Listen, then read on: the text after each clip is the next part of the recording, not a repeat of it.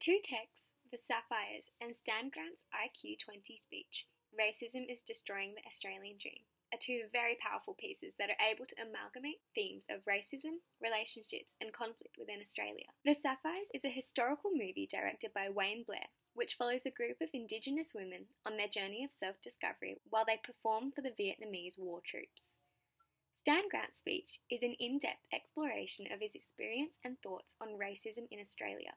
The pieces delve deeply into racism in a historical and modern context, as well as relationships between land, people, culture, and time, and the conflict that is present in our society in regards to Indigenous peoples within Australia. Racism is an important theme that is explored throughout both of these texts. The Sapphires is able to show racism in a historical context.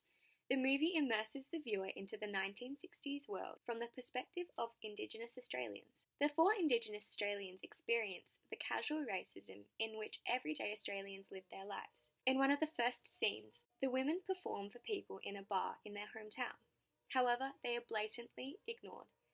This is a key scene in which racism is evident in Australian society towards the Indigenes. In another scene, the main Indigenous Australian ladies are seen crying as they watch the news of Martin Luther King's death on TV. Martin Luther King was a symbol of hope for all people who are marginalised in society, but particularly those who were marginalised because of their race. He was a pioneer of Indigenous rights, and he influenced the whole world to start changing.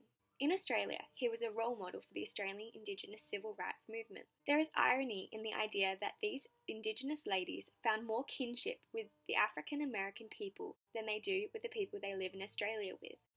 They are able to relate to each other because they've both experienced racism and marginalisation in their own country. Stan Grant's speech is able to broach the theme of racism in a more rounded way by including the past, present, and the future. People like to think that the problem is solved because they can't face the ugly truth that racism isn't just a historical factor, but is actually still evident in Australia.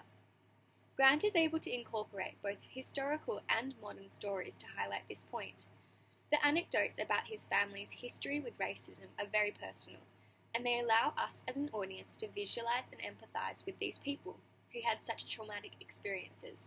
Grant uses the motif of the Australian dream.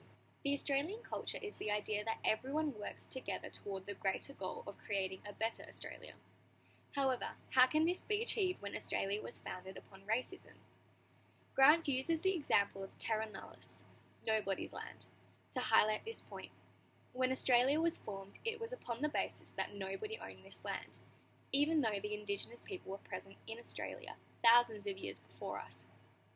Grant asks us, how can we improve an ideal if it was founded upon racism?